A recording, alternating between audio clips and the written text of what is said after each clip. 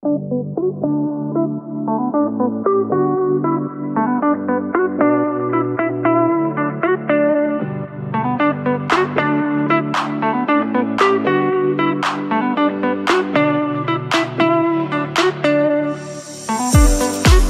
is just preparation for when you go to a higher level of education. And it's like, well, what about us that want to do something different? It's like, oh, you sure you want to do that? Like, man, am I going to college to get a degree that's going to take me 4 years and it's going to cost me $80,000 when I really could have just spent 8 months getting a certificate that would put me in the same position of it? So that's something that people really got to take into consideration when you're talking about the next 4, 6, 8, 10 years of your life, man. It's a big deal. I agree. It's a big deal. Some fields and stuff require, most fields and stuff is like 6 years minimum, and so that's all it, pretty much need. But some require even more than that. And you gotta say to yourself, do you have the skills and abilities to reach that amount of income or more that you think you're gonna be getting out of college? Like, because you're gonna be that's 6 years of college. Now a lot of people, they work while they're in school, but that makes it even more difficult. You gotta be a special type of person to work and go to school. You gotta be very disciplined. Not a lot of kids mess up and actually do go have a job, and they mess up their grades and end up having to go quit school and stuff because they can't do it. But you gotta, like, that's 6 years of stuff taking up the, like you said, the time you can put into a business.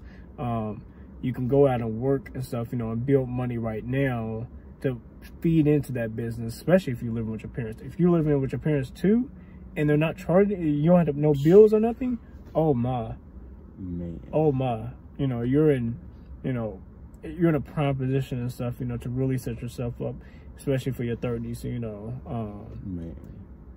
So like I say, you just gotta really be smart. Not to say we're not saying stuff that you can't make it. It's just absolutely, you gotta be very, very smart, because it's tough out here with the job market, with new technology coming on the horizon, with AI.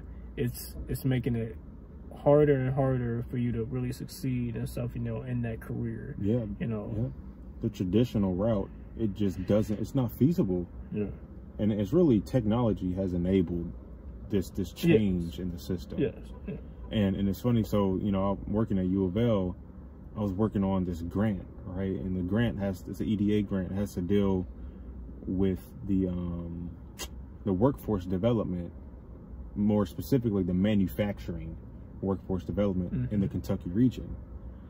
And we was going through some of the stuff, and like that the local companies, especially the growing manufacturing companies, and matter of fact, even more specific than that, there's a local battery plant that's going to be coming on the scene soon. They're already getting a facility built out, and they were talking about the workforce development that they needed. Everybody's talking about workforce shortages, right? But they were saying, we don't necessarily need more engineers. Like, we don't need a bunch of engineers, we just need a handful.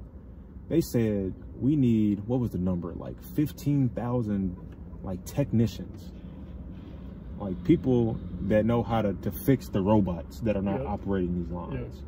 And you don't need a degree to do that. And they're paying pretty decent money. In some cases, a lot of cases, more money than people coming out with an engineering degree are making, which is kind of sad. But there's things like that we have to take into account. Like, the money is not the end all be all, but it's a resource, it's a tool to help provide you and create more time in your life. Right? And so just keeping that definition of mind going into school, it's like time versus money, money versus time. And then also the value that you're adding. Some of these degrees nowadays, man, like the value that you add is slim. Especially if it's and these kids, like these young adults, they're hopping in these fields where it's highly competitive, and it don't pay much to begin with, and it's all about I want to do something that I, you know, want to do and stuff. You know, like I want to do something that I'm passionate about, and that's cool. Yeah. But you also got to be realistic and stuff, you know, and logical. Like, we're all for doing what you're passionate about, you know, for sure. Going for your purpose, what you feel and stuff, you know, you're called to do. But you also got to be logical and stuff. Like, is it going to make money and stuff, you know, sustain you? Because there's also another thing as you come out of school. You know, we know they pause on interest. Like, they don't start charging you interest until I believe it's 6 months out from after you get done with school. Yeah.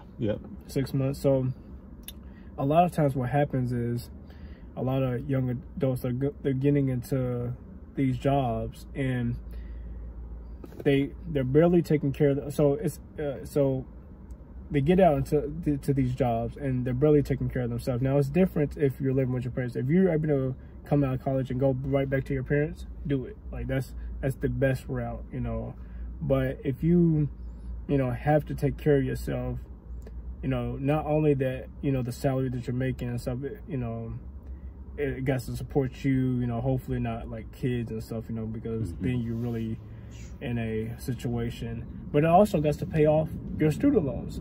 Like, that's the thing. That's what gets that's why you start hearing these figures, $200,000 in debt, $300,000. There wasn't $200,000 in debt, you know, $300,000 from school. Just a lot. That's a lot. Right. A lot of that's interest. Like, that's what it is.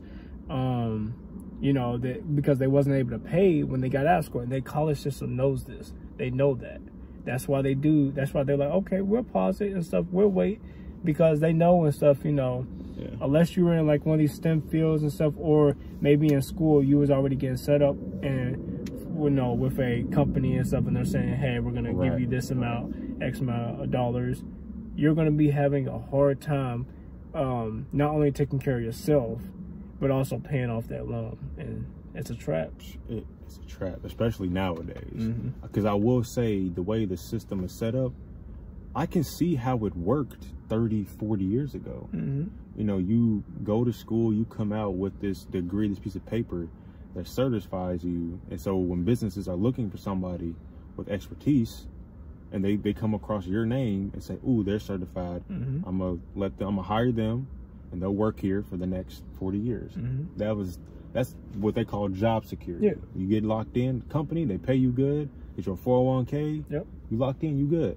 But nowadays, how fast things are changing with the technology, the AI, chat GPT, stuff like that that's been embedded.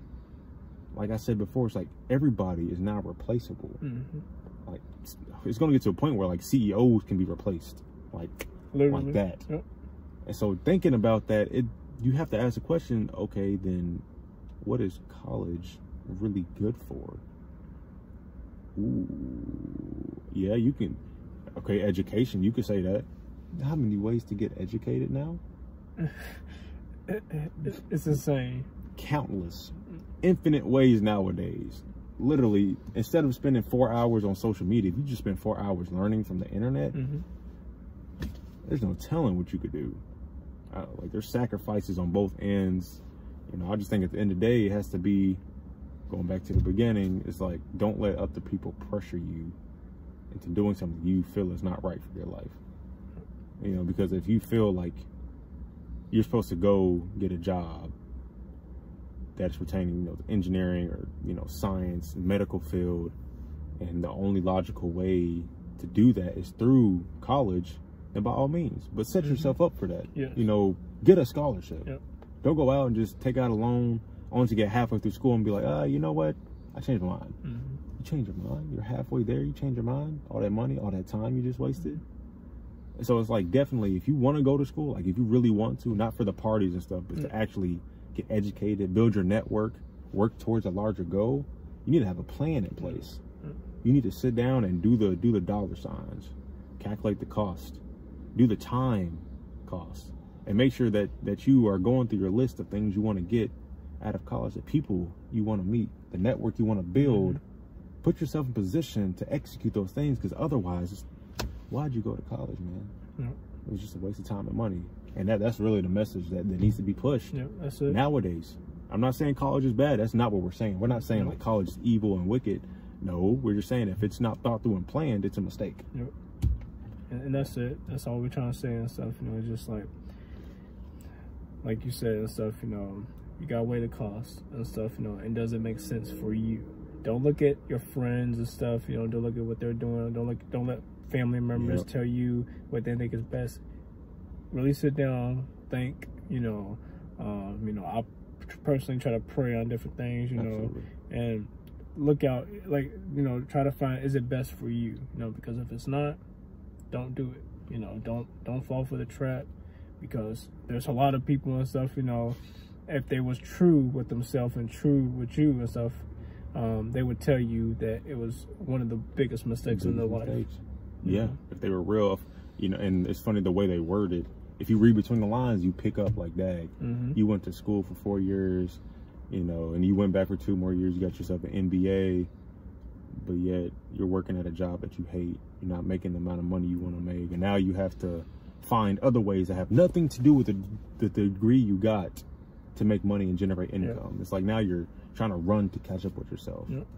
It's just like, it's sad. It's just something that I don't want to see more people, more young people, especially young black people, go through, because it's avoidable. It really is. It's just say no.